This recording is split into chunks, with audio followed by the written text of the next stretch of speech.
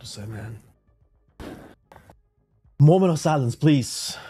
Just moment of silence for, you ask why? For me not buying the memes early. How do you get in early? How do you get in early? Seriously, on Peanut, Fred, Pepe, Viv, all the dog, squirrel, raccoon tokens. How is this real, man? Peanut is up 1,000%, like 1,300. This is all exchanges listed. It's not even a week old. Matter of fact, this is Fred. And then we have Peanut. And I don't hold any of these. Just quick disclaimer, okay? And I'm going to share something real quick in this episode. What are the chances? What are the possibilities? That's how I'm going to go forward, okay? So, this is Fred on Solana. And then we have Peanut, as usual, obviously. Look at Peanut here. No, I'm not joking. Look at this here. This is serious. This is real. And now I understand why all the boomers and all the whales in the TradFi, they're so mad at us. Like, come on. Bitcoin crossing the oil giant in market cap. Pepe crossing like top 10 tech companies or whatever. Of course they're going to get pissed, man. What do you expect? Right? Elon talking about DOGE, which is totally something else. And then Doge here pumps. And then literally seen someone post about, if you have never bought Doge, I think this is a good time to buy Doge. Just seen. And one of the comment, no, it's not. And then he replies, I guess this guy's in the marketing field. He responds with, oh, this is for those who never bought, like the one who never bought Doge, basically. The plebs, the first-time buyers. I think that they should buy right now. Okay. That's their advice, not mine. And look at this here, Peanuts, right? Over here, it says it's 13 days old. 13 days old. Dude, 13 days old. It was created on pump.fun, where memes are created like every seconds, okay? This one has 19.5 million liquidity and is at 1.5 million fully diluted value and market cap. Not everybody pays attention to these numbers. I like to see the numbers here, okay? If you look, this is crazy. The whole thing took off right now, November 12th. It was sitting at 47. Well, if you go back all the way, you see this here? November 10th, 3 days, sitting at 13 cents. And all the way, if you go back, when it actually started. So, kind of the short, Peanut, Viral, the squirrel, and then the Fred is the raccoon. First convicted raccoon. That's the name they've given. And this one, literally, when I covered Peanut, was sitting at 7 cents. And then it literally doubled and went to 20 cents. You can see the same chart, same pattern. Literally, Fred, Peanut, same time. And then there's thousands of tokens being created non-stop. You know what's happening here? I want to show you something. Let's see if I still have it. I responded to this guy. Yeah, money laundering at best, man. Like, this is crazy. Look at this here. This whale earned 16.8 million on Peanut and Fred in just 1 week. 16.8 million. Pay attention to the numbers here. Because right now, I'll be just talking about a few things. I'll try to break it down like 7 grader. And please, if you understand this better, explain it to me. I'm really curious. I want to learn. Don't see people actually talk about this. Yeah, this guy is making 16.8 million. Where is he going to take the money out from? And a lot of other things, okay? Because the numbers are fascinating. Oh, he made 100 million. Yeah, did you make it? Can I see that number, like, physically? Because if you can't do anything with it, if somebody's holding Peanut, can you buy something with it in Walmart or Amazon with peanuts? Or any other tokens? You get the point? So I'm coming back to that, hold that thought. On November 6th, the whale spent 2.14 million to buy 17 million Peanut with an unrealized profit. See that? Unrealized profit, 14.18 million. Okay. I hope I remember what I'm about to say. I don't have a script, but I really want to share a few things. It just clicked. So I'm like, okay, hold it. The amount of crime being committed on the Solana blockchain coupled with weak regulatory jurisdictions is insane. People starved for opportunity are now rugging crypto Twitter idiots for tens of millions. Crypto Twitter, yeah, X. I believe most of these all things are getting pumped using this media. And also YouTube is there. There are some YouTubers, but this is massive. X is massive for crypto, okay? And then, dude, someone's washing their nuts in billions. What are the chances people are money laundering and whatnot? Okay, now, Two things I want to actually ask you. First of all, if you look at Bitcoin, this is crazy, man. Bitcoin went up to 93,000. Again, all broke all-time high. Nobody knows what is the tops. It can't just keep going up. It'll take a break. It's like people have so much money, non-stop money. It keeps coming, right? If you pay attention, every other token, right? They don't have much liquidity or volume. It's just holding tight and sitting there.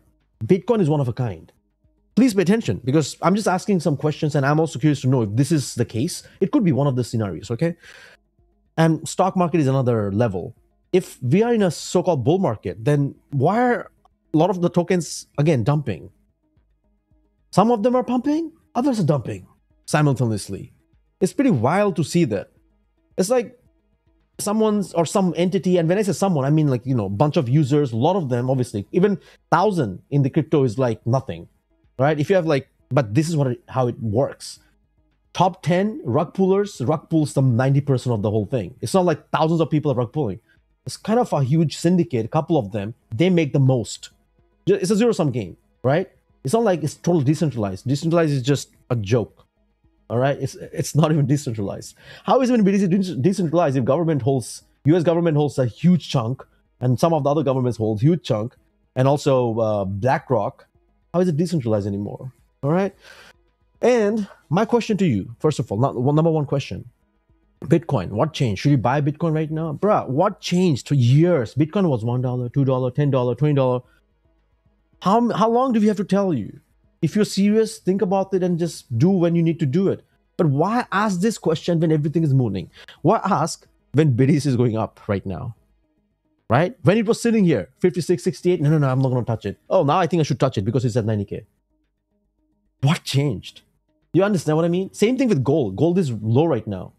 Same. Oh no, gold just dumped. Why should I hold it? I can go on a different topic. Gold, collectibles and stuff. People buy gold watch and this and that. I could just buy gold collectibles. Just saying. I don't have to. Like, yeah, gold are boomers. Anyway, it's not my goal. I want to keep it to crypto right now. Okay. So my thing is, if you want to buy BTC, what changed? Nothing. It's like someone who keeps asking, when should I buy? When should I buy? They're going to keep waiting. Even if it's 60,000, they're like, should I buy right now? Should I buy right now? So it's a legit question. I'm asking you. Like, if before you ask me, should I buy? I'm asking you, like, what's the deal? How long? Like, why ask this question when everything goes up? Why not when it's down?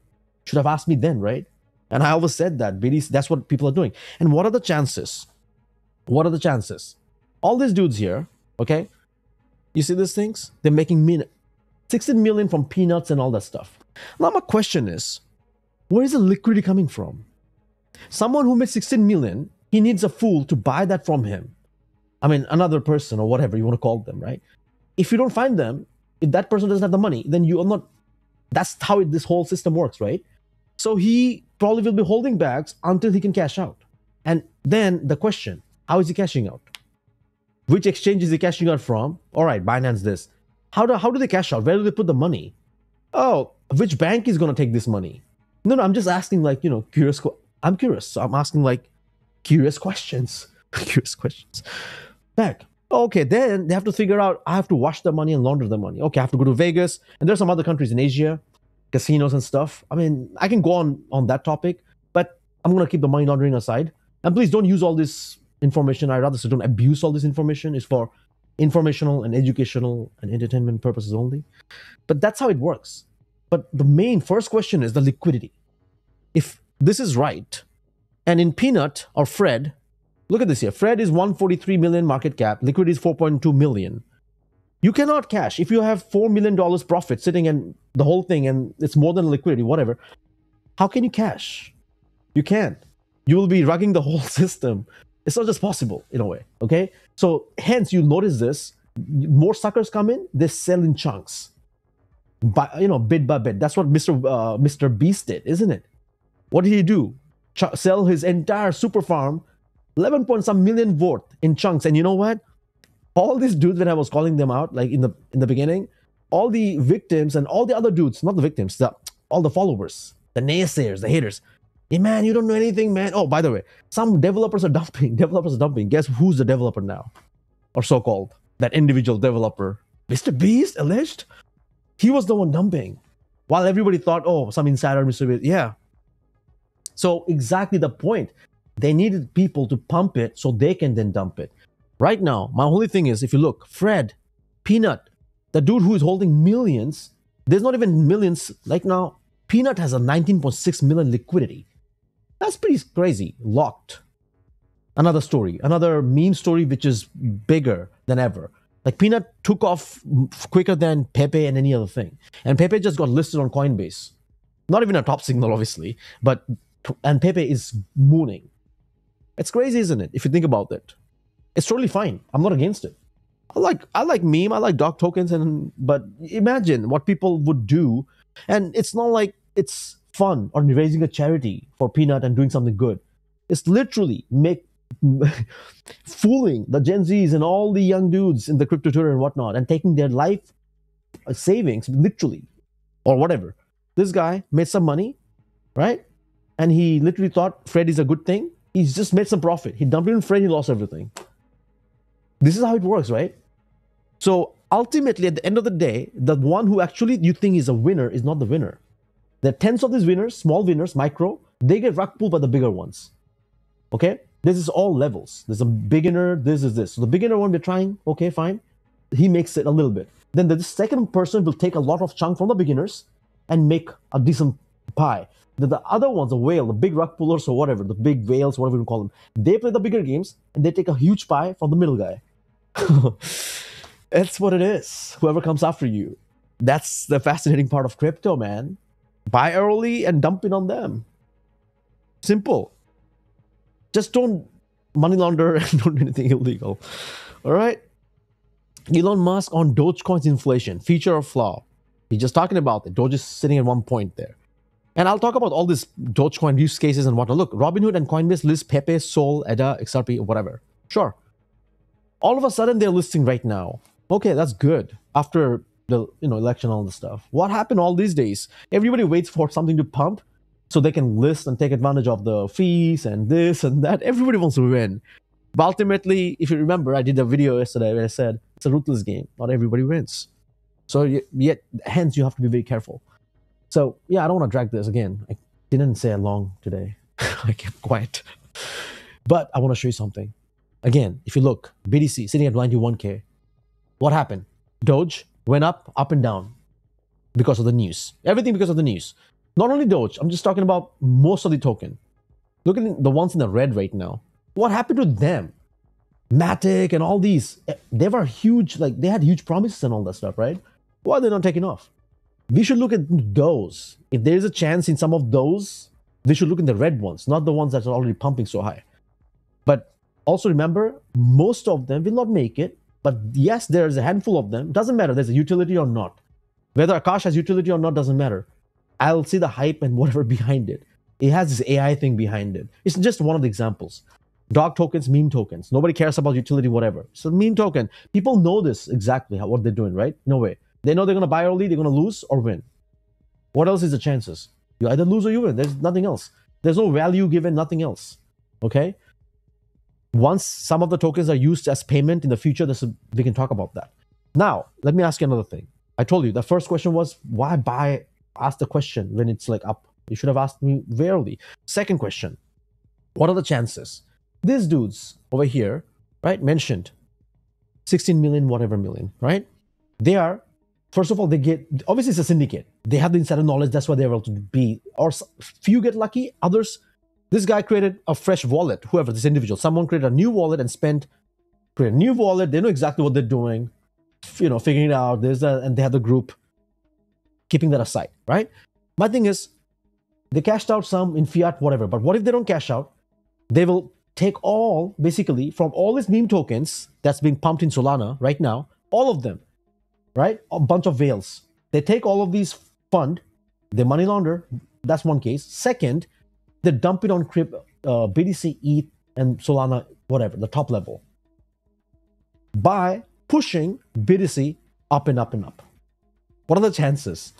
Sometimes you see, right? Hey, a whale bought this much BTC, and then you ask yourself, hold on, what kind of whale is this? If like Warren Buffett and other, top levels, if they're selling, I'm not saying everyone's selling, but I'm just saying It could be a whale that actually rug pulled.